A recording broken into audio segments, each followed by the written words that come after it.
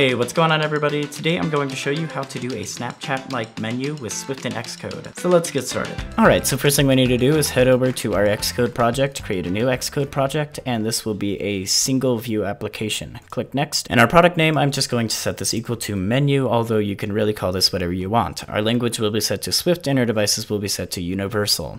Now this is a universal concept if you do it properly. So this will work on all devices as long as you set things up properly. Click next and create. Now let's make this a bit bigger. And first thing we're going to do is head over to our main.storyboard. And we just want to add a scroll view onto our scene. So just go right down here and we want to click and drag a scroll view. So click and drag that onto our view controller like so.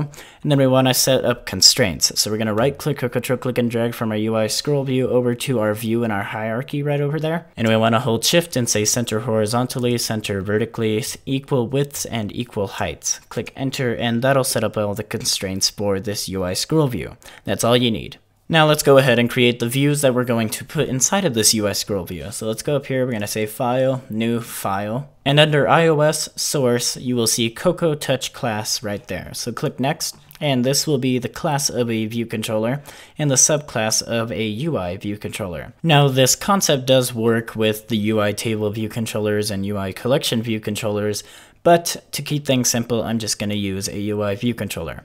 Now I'll say also create nib file, and then our devices will be set to iPhone, although this does not mean that it's only going to be for iPhone. We are basically going to set it to the size of our UI scroll view, so this doesn't really matter. Our language will be set to Swift, and then click next and create. And also make sure the name of it is not viewcontroller.swift, or you might replace your old file. So we're going to say the class name is equal to view1. Click next and create. So now as you can see, we have our view1.swift and our view1.nib file. Now this nib file essentially is just like a view, a UI view that we can edit with a view1.swift. So you can think of this as like a view controller inside of here. But we're going to actually take that view that we created and put that inside of a view controller. Now there is a way that you can just use the storyboard itself, but that is a longer process, and this nib file way is a lot easier. Now inside of our nib file right here, I'm going to just change the background color of this to just some random color. And this will just allow us to see that we have added this view onto our viewcontroller.swift. So let's head right over to our viewcontroller.swift. Now first thing we're actually going to do inside of this viewcontroller.swift is head right over to our main.storyboard, even though that sounded contradictory. Let's open up our assistant editor, and we want to right click or control click and drag from our UI scroll view right here and add that into our viewcontroller.swift. Now this will be an outlet, so now we can actually add things onto this UI scroll view from our viewcontroller.swift. The name of the scroll view, I'm just going to give it the name ScrollView, although this is not a recommended name as it gets confusing. Click next and create. Now inside of the view did load here, we want to create our first view. So I'm going to say var v1. Make sure it's not the same as view1 in our view1. This is just a quick get around to naming your v1 view. 1 will be equal to view1 and then open parentheses, and as you can see there's nothing that actually goes inside of this UI view controller, but there is something that we're supposed to put in there. So you can just type in UI view controller, open parentheses, and this is what we're wanting. We want the nib name and the bundle. So the nib name is going to be open quotation mark, close quotation mark, and this will be view1, and the bundle will be equal to nil. Now this is going to give me an error because it's saying that view1 is not equal to our UI view controller, so we need to just replace this UI view controller with view1. Now down here we actually want to add this first view into our view controller itself. We're going to say self.add child view controller, and this will be our v1, like so. So this is just going to add our v1 into the hierarchy of our view right here. So now we can access this and put it inside of our scroll view. So we can say self.scrollView.add subview, like so, and this will be our v1.view. So we're adding this view into our scroll view.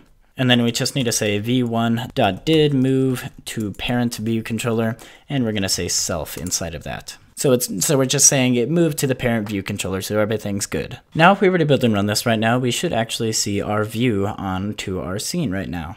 So as you can see, our scroll was loaded on here, but as you can see, I can't scroll between another view. So let's go ahead, create a new view. So I'm going to say File, New, File, and this will be a Cocoa Touch class. Click Next, and again, our class will be equal to our view 2 this time, a subclass of a UIViewController. Also create nib file right there for iPhone, language, Swift, click next, create. And right now there is our second view. So let's click on view2.nib right now and click on that, and we're going to just change the background color of this to be a different color, like so. Now let's add this onto our scene. So let's head over to our viewcontroller.swift, and right in here we want to create our view.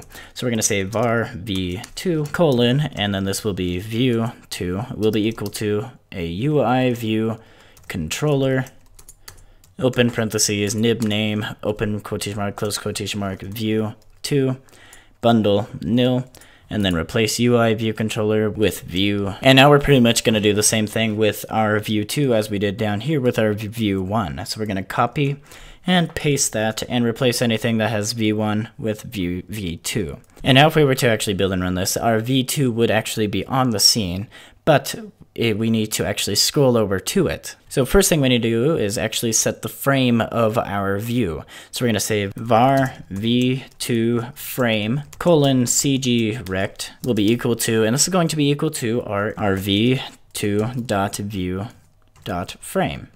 And then down here we want to change the x origin, meaning we want to make it off the screen to the right. So we're going to say v2frame.origin.x will be equal to self.view.frame.width.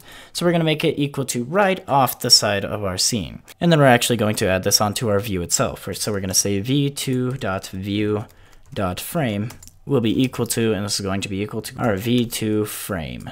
Like so. So now if we were to build and run this right now, the v2 frame would be off to the right, but we could not scroll over to it. So let's go ahead and do that. So we're going to go down here and say self.scrollView.content size will be equal to, and this is going to be a CG size make. And the width of this will be equal to our self.view.frame.width. And right now we only have 2 views, so we're going to say times 2.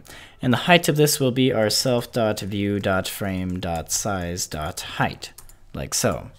Now if we were to build and run this. Now for some reason it was showing up as a white color, so I went back to my view2.nib and I've just changed the background color to something else. And that seemed to fix it, so let's build and run this again, and we should be able to see our views. So as you can see, I have to the right, I have this view, to the left, I have this view. But right now, as you can see, it's just like a normal scroll. We don't want that. So let's head back over to our project, go to our main.storyboard, click on our UI scroll view right here, and in the attributes inspector right up here in the top right corner, we want to say paging enabled. Now build and run this now. And as you can see, we'll get that more fluid look to it, that it's just going to stop as soon as it gets to its position. Now, of course, if we wanted to add a third view, let's go up here, File, New, File. And this will be a Cocoa Touch class, click Next, and this will be our View 3. Our subclass of a UIViewController, also create nib file, iPhone, Swift, click Next, Create. And now we have our View 3, so let's click on our View 3, go over here to the background color, change it up to something else, like so. And let's head over to our viewcontroller.swift. And we need to create this view, so we're going to say var v3 colon, this will be view 3, will be equal to UIViewController, open parentheses, nib name, and then open quotation mark, close quotation mark, this will be view 3, like so, bundle nil, and then we can switch out UIViewController with view 3, like so. Now let's go down here, and we're going to take these 3 sections again, copy, paste, like so. Change all the v2s for v3s.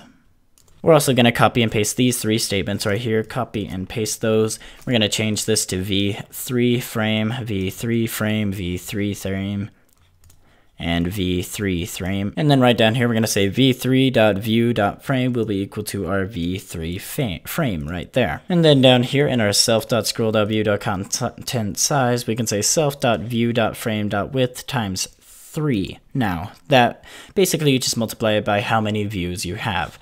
Now, if we were to build and run this, and also right up here in our v3frame.origin.x, we want to say 2 times our self.view.frame.width. Now let's build and run.